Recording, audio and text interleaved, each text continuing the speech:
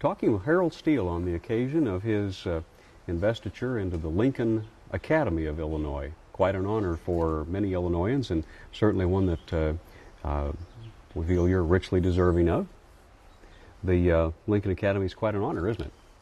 Indeed it is. I had, through the years, attended a couple of other academies, and in the audience, little did I ever suspect that I would be one of the recipients. And I was certainly impressed with the methodologies carrying out this very unique program here in Illinois. And it makes you even feel better when Abraham Lincoln's name is attached and is a centerfold and is the focal point of the program. And I think that the officials in Illinois that instigated this program are to be recognized and honored for their intuition and the purpose of the Academy. And yes, indeed, we were honored, and you feel good. Now, we're on your farm here in Bureau County. It's not too far away from where you were born, is it? Well, as a matter of fact, I've always lived here. My folks moved into this particular house from down the road, which was now we call the tenant house. And my mother decided and told my dad that they were going to go up to Lee County for my birth. I was the first one in the family to go to this particular little hospital. Actually, it was two houses put together with a breezeway between, Dr. Angier up in Sublette, Illinois. But I've always lived here on this farm, in this house, and as my father always lived on this farm. My great-grandfather bought the original 80 acres back in 1873. But he was not a farmer. He was a storekeeper in the village of Dover. Was there ever any mystery that you might become a farmer, or is that always something that pretty much a sure bet? A sure bet from the very beginning. That's what I wanted to do. And I had two brothers, and we all grew up on a farm. We all participated. My oldest brother, in fact, farmed a number of years before he retired from the farm. My youngest brother chose another avenue. What do you love about farming? I guess a good bit like my dad, the spring of the year, to see everything come to life. And you plant the crops, you watch them grow, you wish it would rain, and then you wish it would stop raining.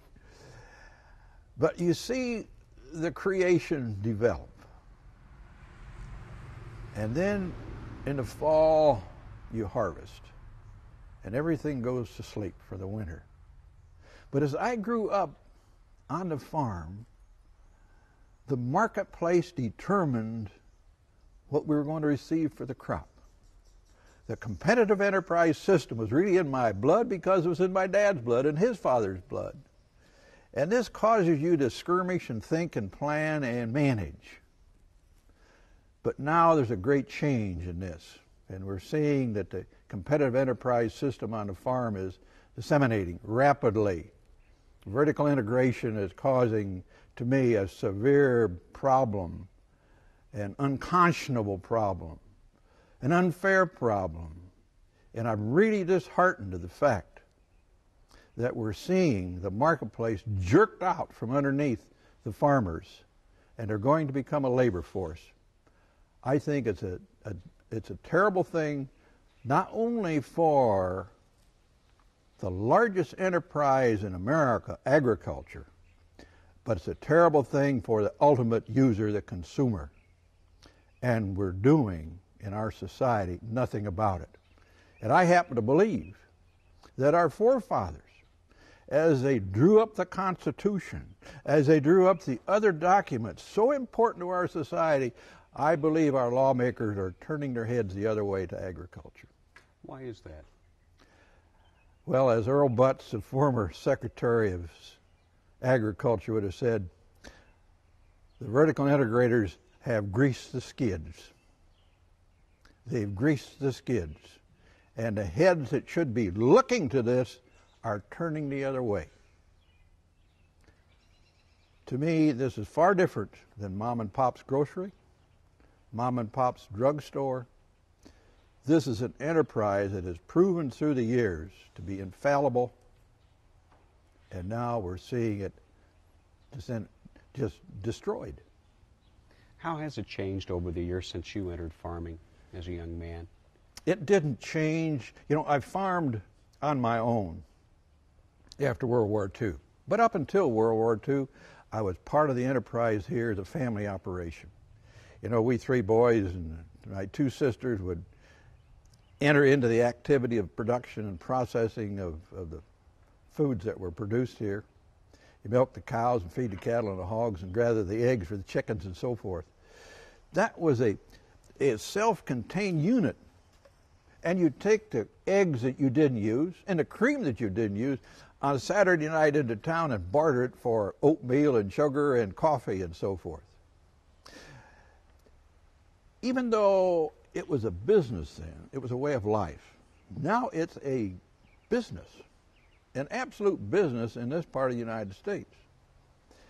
And you specialize. But now many of these specializations are under contract. You don't go to the marketplace, it's in a contract. You don't make management decisions, they're in the contract. You're told what to do. And I'm definitely opposed to it. Is there any formula for changing that, though? Well, I have some papers from some of the professors at certain land-grant colleges, and they have several special things that say need to be studied directly and quickly, and these are specific areas. Ohio State, Missouri, I haven't seen anything from Illinois, and I'm disappointed. When getting back to the... At Purdue, got to mention Purdue too. Mm-hmm. They're boom right here. Mm-hmm. You went to the University of Illinois? I did. Mm-hmm. World War II intervened? I did. Mm-hmm. You saw a lot I finished 3 years, and all of our class that were in advanced military went into active duty at the end of our junior year. You saw a lot of combat in Patton's Army? It's in the 3rd Army, 89th Division, infantry. Yes, we did. We didn't hit it on D-Day. We came in later, right at the bulge, the end of the bulge. We're heading for the bulge, but our artillery wasn't there, so we were delayed. That's where my uncle was rolled up in the bulge. Yeah. He was with the Golden Lions, I believe. We crossed the Moselle River and the Rhine River, and our outfit happened to be the first one to take over a concentration camp, Woodruff. Didn't know a thing about these camps. Didn't know a thing about how they were burying people and annihilating people and starving people and burning them. There it was. That must have been, for anyone, a horrifying revelation to come across something like that and see what was being done. We had no idea. And I was maybe a quarter of a mile. Our platoon happened to be in the lead position. And we heard German machine gun fire up ahead in this cluster of buildings and trees. And so we were there shortly thereafter, and out in the quadrangle were what they believed were the last inmates to be machine gunned down.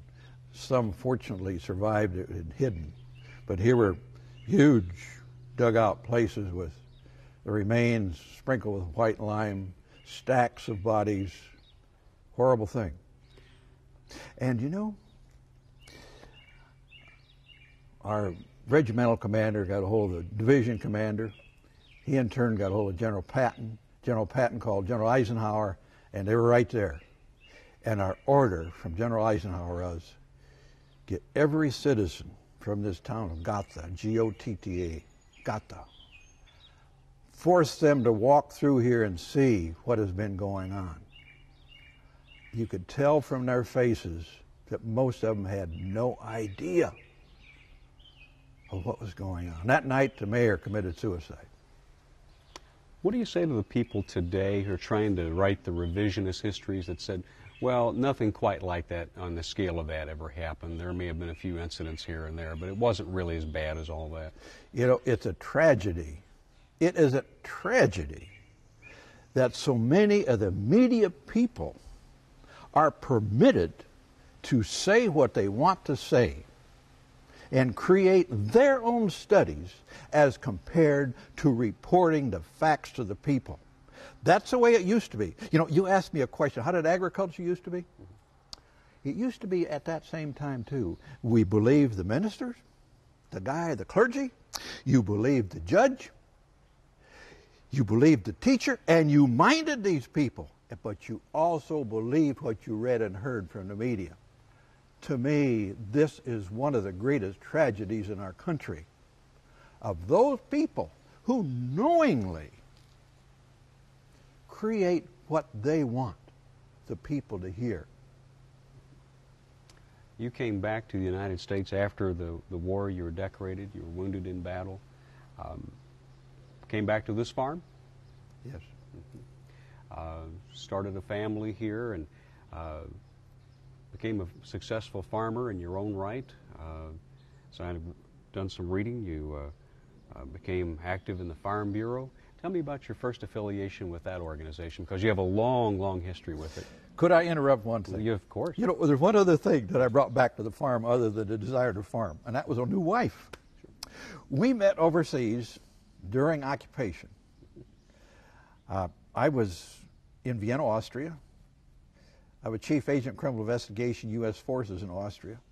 And I met on a blind date this nice brunette from New York City. Dover, Illinois, population 200, New York City. And I just really liked her from the very beginning, and within 3 months we were married. Now she tells me it was 4 months, but 3 or 4 months we were married. Here she was from New York City. Now my dad, as true with most of us farmers, really didn't spend a lot of time writing letters, but he wrote a nice letter to his new daughter-in-law. He said, "Dear Marjorie, now I know you're from New York City, and I know you're a little apprehensive about coming here to the farm, but I want you to know, on a real dark night, you can look up to Dover and see it's one light." So you see, she is the one that really made the adjustment. I came back home. And because she and I lived across the street from the NKVDs, the Russian, Soviet counterintelligence people in the Army, because she had spent time in North Africa as a cryptographer with the OSS that became the CIA, we had a common bond of pride of country and feeling an obligation to do what we could outside of the industry of agriculture. And I believe fervently, probably from my father and mother, that Farm Bureau was the organization that spoke for and worked in behalf of the farmer members. Dad was active here in the county in Farm Bureau. Mother was active in Home Bureau. So I suppose that's what instilled me to say, here's a place where I should be able to do something to help agriculture. And Marjorie, because of her background and because of the bond that we had created, because of where we lived following our marriage, was very supportive, because a lot of this burden fell upon her here at the farm. Then we had a son, one son. Fortunately, he liked to farm. If it hadn't been for Greg, I couldn't have spent time with Farm Bureau either. What does the Farm Bureau do? Legislative, marketing, information, basic ingredients that farmers need. They're the lookout point. When I was with Farm Bureau in Bloomington, the state organization, as we talked as staff and as we talked as a board of directors that set policy, we have a responsibility to give heads up to the members about what's coming down the road, what they should look for, because we felt we were in a position to really know what's coming. They're busy producing and selling. It was our responsibility not only looking after their current needs that they realize, but also what's coming over the hill, what's coming down the road, what's coming ahead of them. Quite likely they wouldn't be in a position to know. We should have been. How did you start to rise through the ranks in the organization? Well, one day I was right over there, the other side of the house, and a neighbor from across the creek, Dutch Pearson, lived about 3.5 miles from here, came in. It so happened that my mother, who was a one-room school teacher, teaching 8 grades, was a young lady. Dutch was one of her students. I always called him level-headed. He chewed tobacco at that time a little bit, came out of each side. Dutch came in and he said, "It's your turn." I said, what do you mean it's my turn? Well, he said, I have been representing Dover Township on the county board. I'm going to retire. Now you do it. It's your turn. That's the way it started.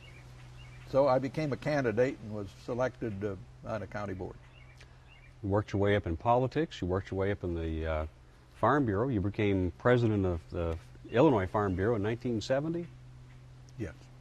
And served 13 years in that post. Yes. You saw a lot of changes and a lot of different programs initiated, active in a lot of legislative activities. Let's talk about some of that. Property tax reform and farmland assessment reform. Why is that so important to the farmer? At the time that we were working on this particular issue, we had a tax structure of personal property tax as well as land tax.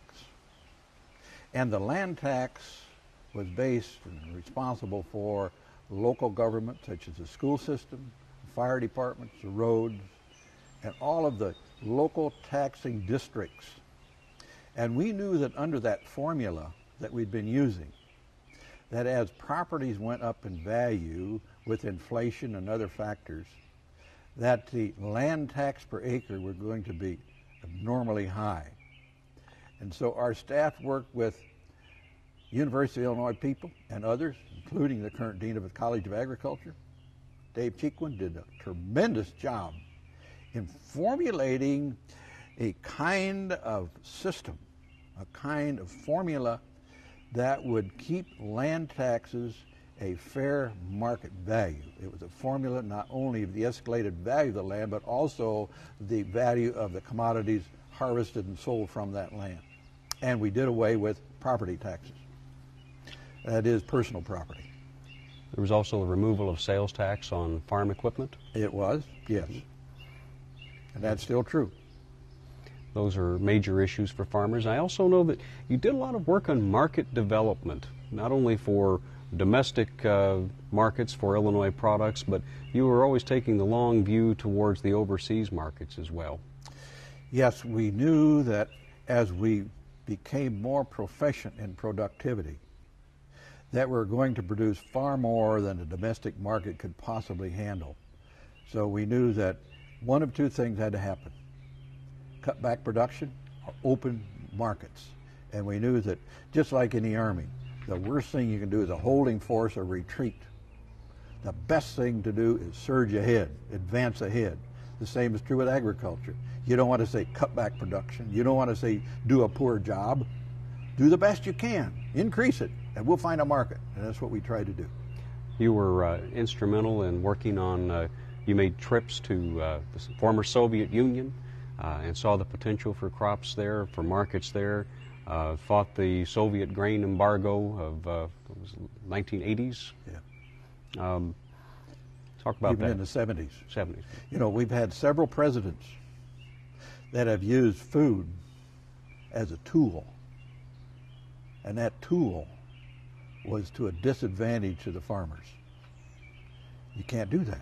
We also knew that during several international agreements, GATT agreements, that agriculture was not used with the same equal force as other commodities and other produce.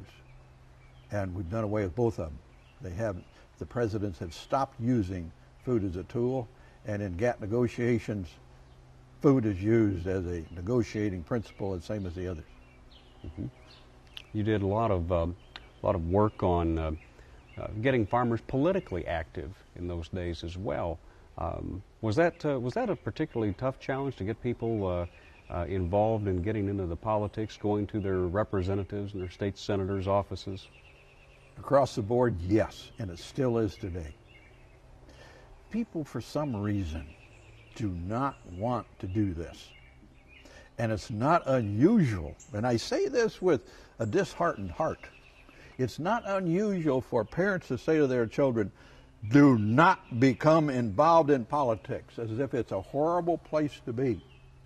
The word a bureaucrat is used with discriminatory comments, but negativism. And I would say, we need the brightest, sharpest people in politics.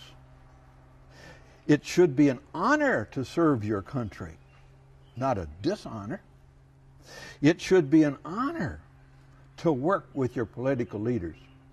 But also, the strongest part of our country is not in Washington. The strongest part of our country is not in Springfield or in Princeton, the county seat. It's here at home.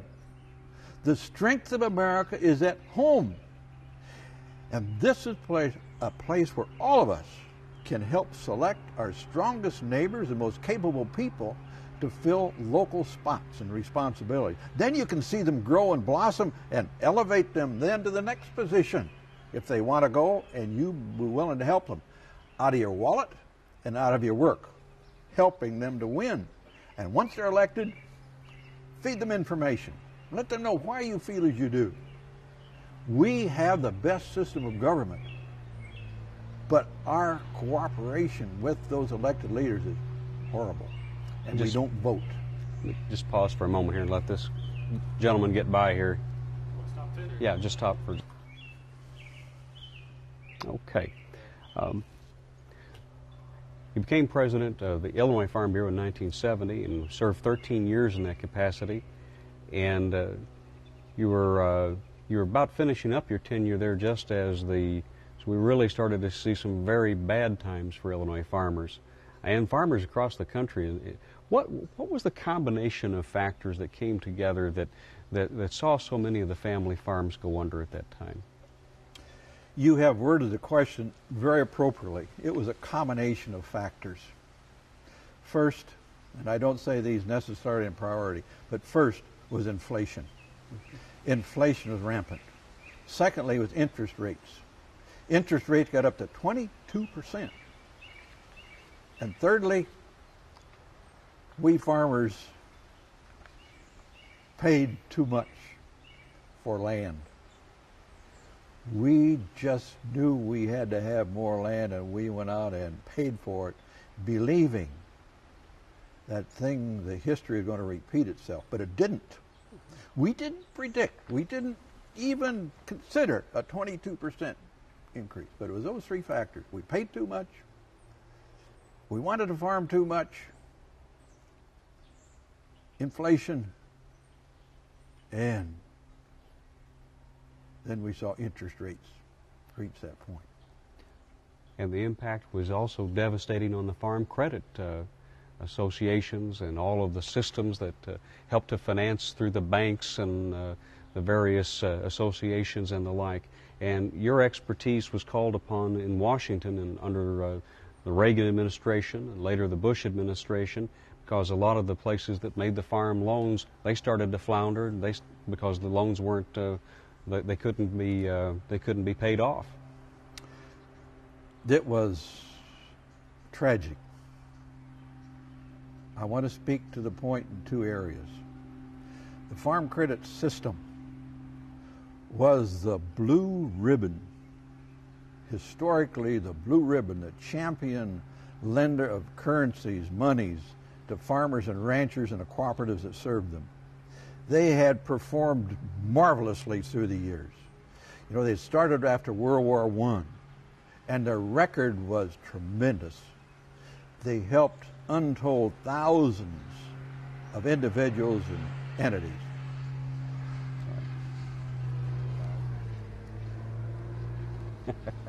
That's okay. We can live with him. As you were saying. You got to think what I was saying now. You said it was a blue ribbon system. Yep. Okay. And the farm credit system through these years would lend money to individuals based upon their ability to repay the loan. The loan was good for both parties, both the farm credit system and the individuals. But unfortunately, during the early 80s and up to the middle 80s, they started lending on a different formula. It was the wrong thing to do because that formula had to do with the quality of, not the quality of the loan, but now I've lost my train of thought again. I've got to think of a word. I can't think of the word right now. What do you call it when you have value of land, value of machinery, you have, Collateral? Collateral, thank you. Thank you. Glad you can cut this out. That's okay. Just The pick Farm up. Credit System then unfortunately followed a new system of collateral lending. And when the interest rates went out and land values dropped in half or more, it was tragic. The system almost failed. And the largest bank in the history of the United States, in Jackson, Mississippi, went into receivership. And that was one of the first things the Senate pointed to me when I was going through the hearings. Steele, what will you do to take the pressure off the Farm Credit System for the largest bank in the history of our country that's in receivership? So that was one of my first challenges. And the other challenge was this: create an insurance company within the structure of the Farm Credit System to guarantee to the investor in the products and to the lender and the borrower that there's self-protection. So we did both. We took care of that bank. But I would also want to say the biggest loser was not the Farm Credit System. The biggest loser were these hundreds and hundreds of farmers and ranchers that went bankrupt because the loans shouldn't have been made in many, many cases. Not only the Farm Credit System, but also other lending agencies. They followed a system of this: borrow as much as you can borrow. Okay, we go. All right. Well, we saw something. We saw some producer credit association shut down. Something like over 300 farm banks, or 1 in 5 banks, failed. How did you ever wonder, how am I going to do this? How am I going to turn this around? Yes, you did. You wondered. You also have faith in our system. You have to have faith. When life seems to be the darkest, is about the time you're going to see some light. The interest rates came down. Commodity prices came up. Land values, I'd mentioned, had dropped in half. So there was a historic fallout. We lost nearly a whole generation of young farmers, never to be regained. But then we started anew. And right here in my township, where I saw the top value of land, the top acres of land, sell for over $4,500, dropped down to $1,500. Now what? Year 2000, land selling up back up 36, 3,800 again. And we'll say, do we have short memories? Well, in a sense we do. But also, it sounds like we're at an airport, but we're really not. We're just spraying corn. That's okay. We're talking on the farm, so there's going to be farm noise around, because that's So where we are. We've got farm noise. Yeah. That means somebody's able to work, and that's fine. You were named by President Reagan to chair the National Commission on Agricultural Finance. Later, President Bush tapped you to head the Farm Credit Association. What kind of expertise did you bring to those? What were the thoughts as you came to those positions about the kind of job you had to do? Well, I would want us to realize that Farm Bureau in Illinois, in its structure, is more than a general farm organization. It's an entity of organizations.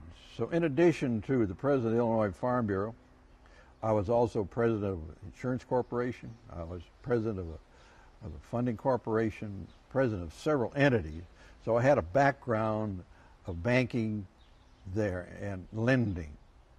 Then I served, after I left Farm Bureau in '83, I served then for a number of years with a bank holding company. So I had the background of banking, not near to the extent of the volume of business of the Farm Credit System, but I did have that basic background, plus the administrative background. I inherited at the Farm Credit System these bureaucrats. And I smiled because I too on the farm had heard that word.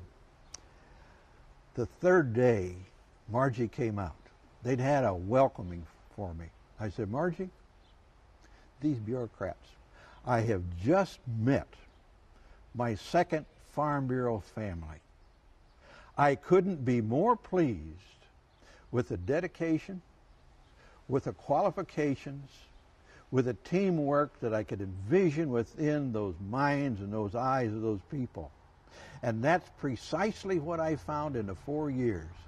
My job was to create and develop within the Farm Credit Administration, the regulator of the Farm Credit System, an environment whereby these people could, without fear of their positions and their dedication, what they believed into that job description called for, that they could work unfettered from outside forces. And they produced admirably. They produced so well that many of them worked themselves out of jobs, and we cut back staff as certain ones retired. I was very proud. Many of them came from rural America. One came from Boston. So wherever they came from, I saw within their productivity something I was proud to be a part of.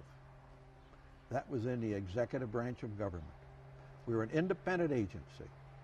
What were the key changes that you made? I opened up the door so they could feel and know that I would protect them from outside interference when they were carrying out their duties as assigned. That's the primary thing that I did do. Also, I brought in some outside people. And I would say that as through the due process of interview, selecting the people that I believed were most capable and had the best background and pedigree for that position. Many were women. I believed I was going to be called a womanizer. I brought in many top staff females that did such a marvelous job. It also, I saw, caused the men to get a lot better, called competition. When I came there, there was one woman in a top spot. When I left there was about 6 of them. And out of a dozen, that's pretty close to 50%.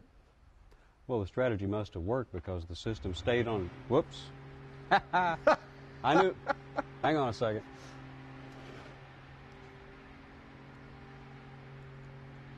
He'll run up the field there in just a little bit and we'll be all right. Okay.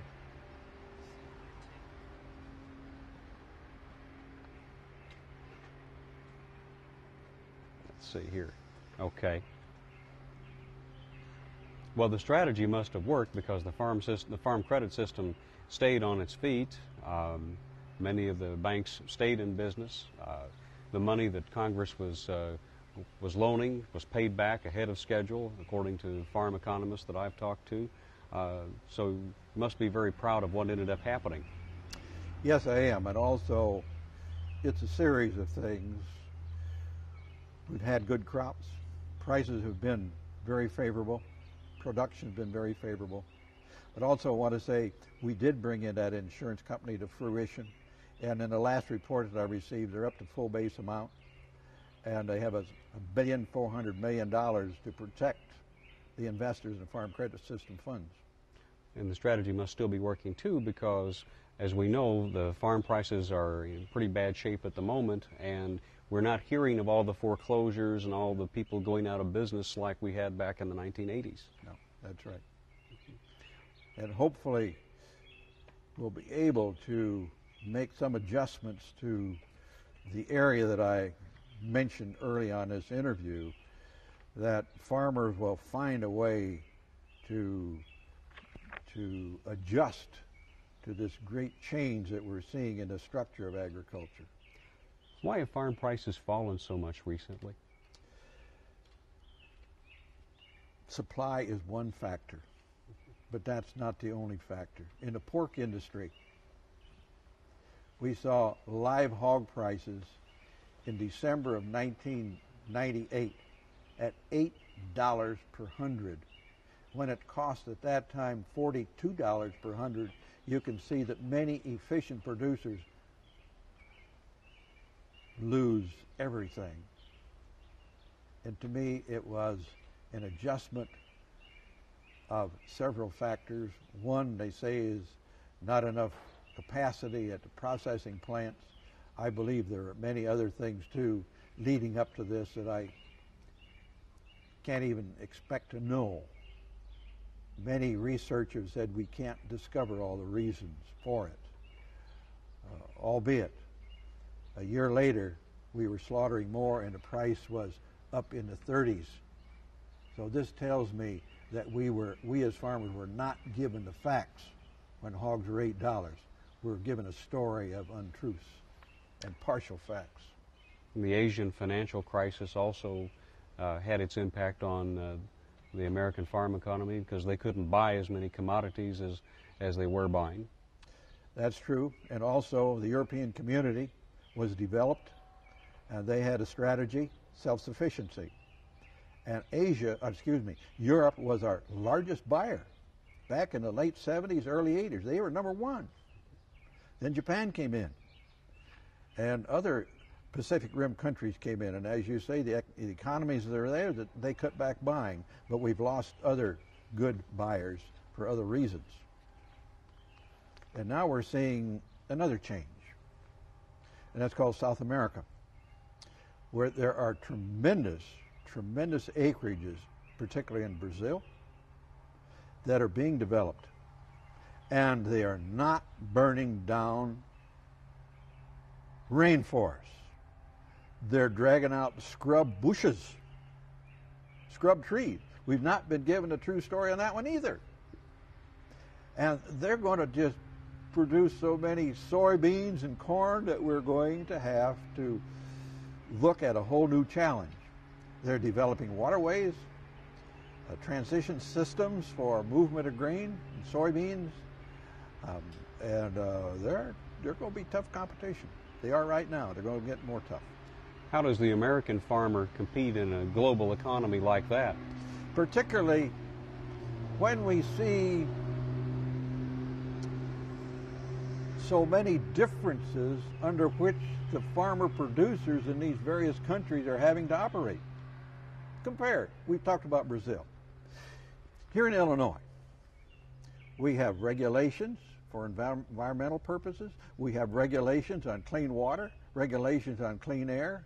We have high tax responsibilities and very high land prices against a society that has very few regulations, if any, where prices that they pay for many ingredients for the tools of production are 60% what we pay, where land prices and labor is much less and machinery is less to pay for. So this makes for a very interesting answer to the question you raised. How are we going to perform in the future? And that's one of the primary questions that has to be determined. For instance, we believe as farmers that the consuming public absolutely must feel comfortable that the food that they buy is pure, that they can depend upon it. And so we have standards of production to say, yes, you can be sure that it's that way.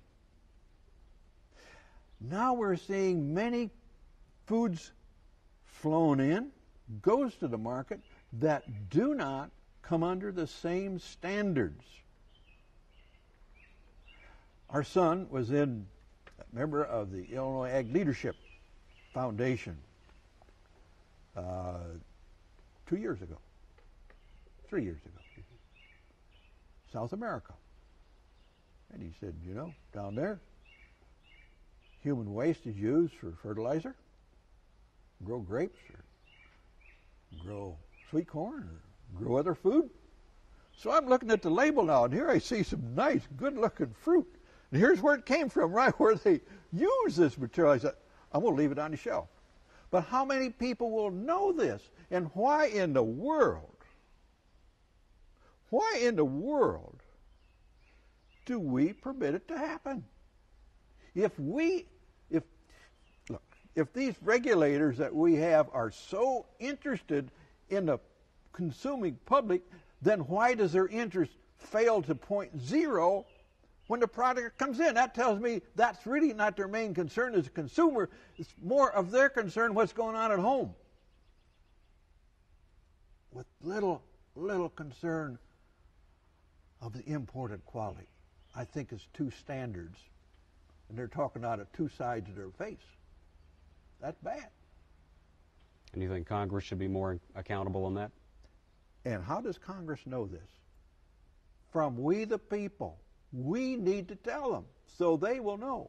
But you know, they can't do everything. They can't teach our kids in school. Congress can't do everything. It's got to be here at home.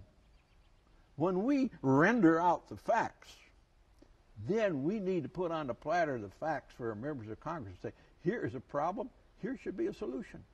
Please think about it. Think of the consequences. You know a broader picture, but here's what we see and here are the facts.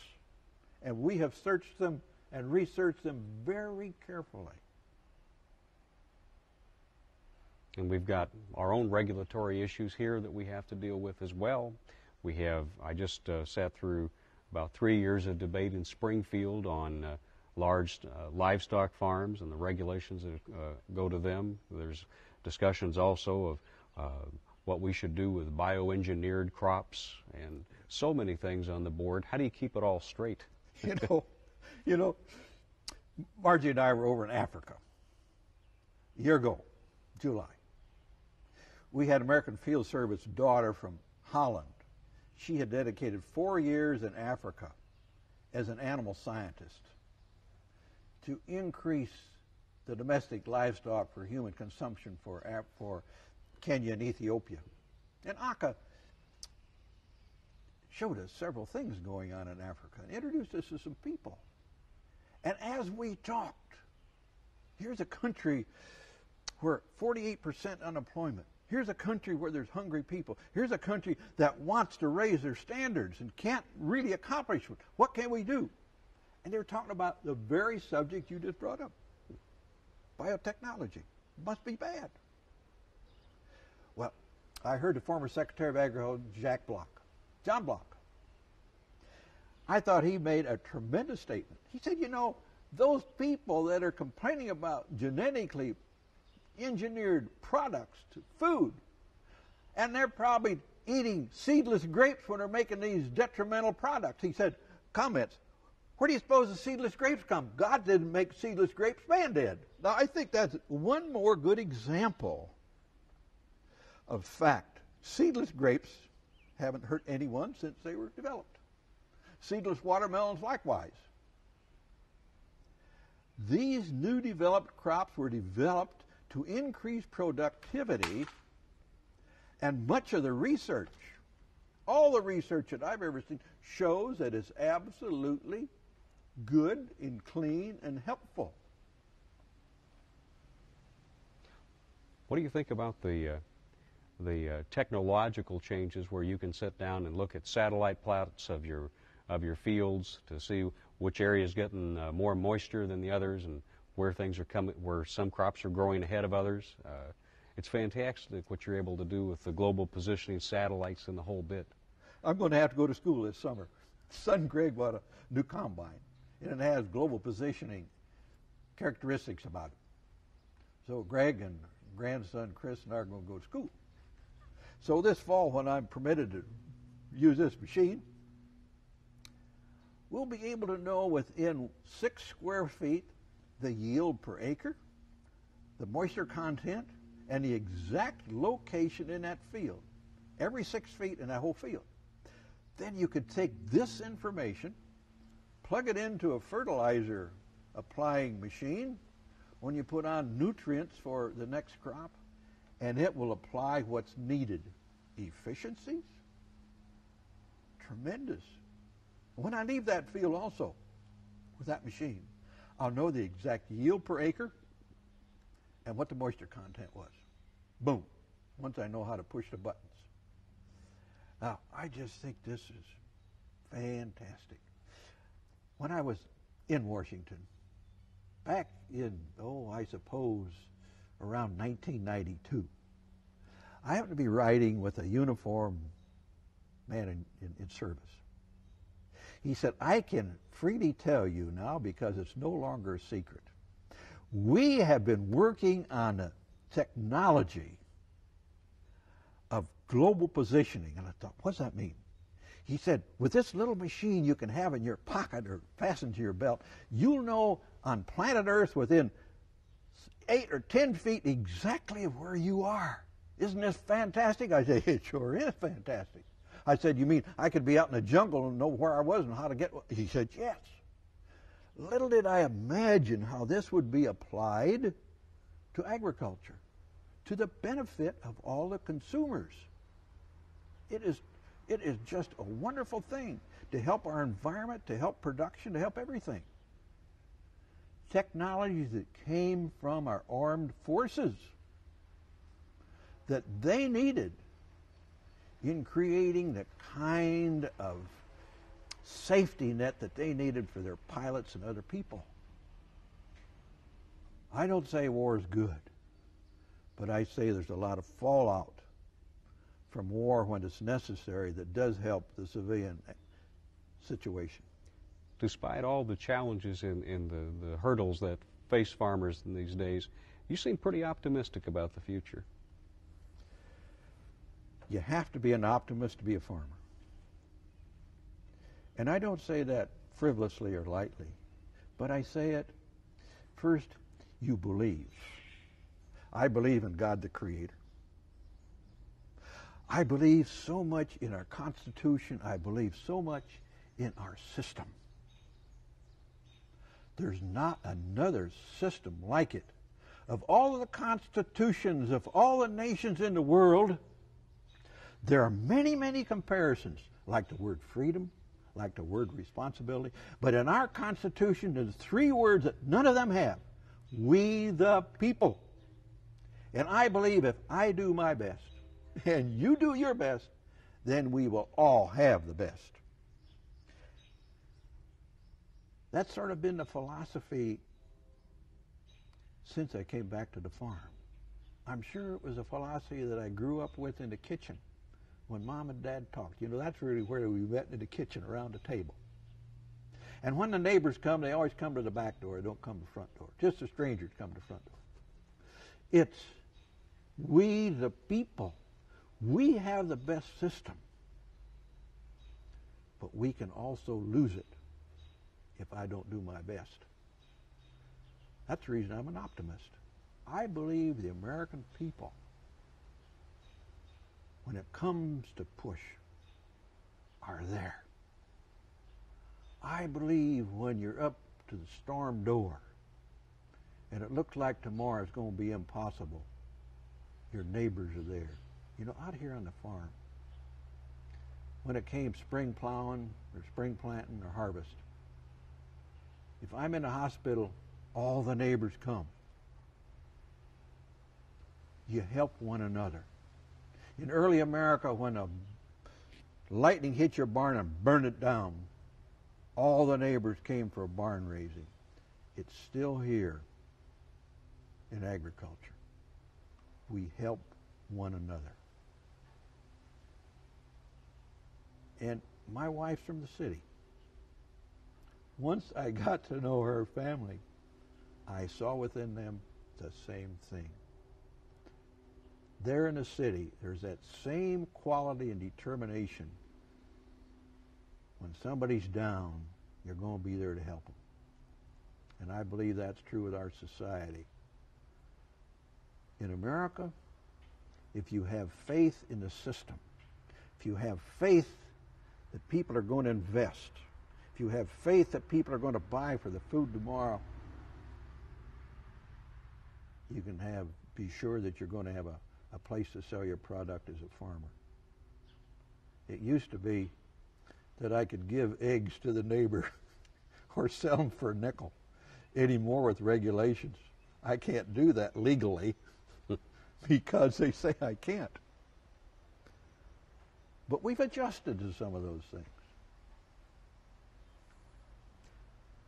I think we're on a good point to end. Mr. Steele, thanks very much for your time. I really do appreciate it. And appreciate your sharing your story with us. Well, I'm glad that you've been here on this beautiful day in June, where the sun rays are warm, where the water has nurtured this new crop. We happen to be in an area that's not flooded. We happen to be in an area that's not parched. And both of those conditions are within a few hundred miles. But you're here at a time when you and I can talk about the basics of our society and about Abraham Lincoln, who created within his own virtues as a human honesty, integrity, a will to win, to lose an election or 2 or 3 or 4 elections, but to win the presidency. And as president, the most difficult time of any president's. Our nation was 85 years old when 12 states seceded. It wasn't just slavery. It wasn't just economics. But Abraham Lincoln says, this nation, the last great hope of planet Earth, must be saved. He too believed in the American people. He too believed that a will to win was essential when the chips were down. Today, he's recognized and honored and revered, not only in the United States, but around the world. I'm fortunate to be a citizen of a country where Abraham Lincoln was one of those great leaders. We all are. Thank you so much. Thank you, sir. We need to sit here for just a second so we can get some tape to roll the credits over. Thank you very much. Well, I tell you, I'm pleased to be here. You see, when you're talking to the fellows down at the coffee shop, they won't sit and listen like you have.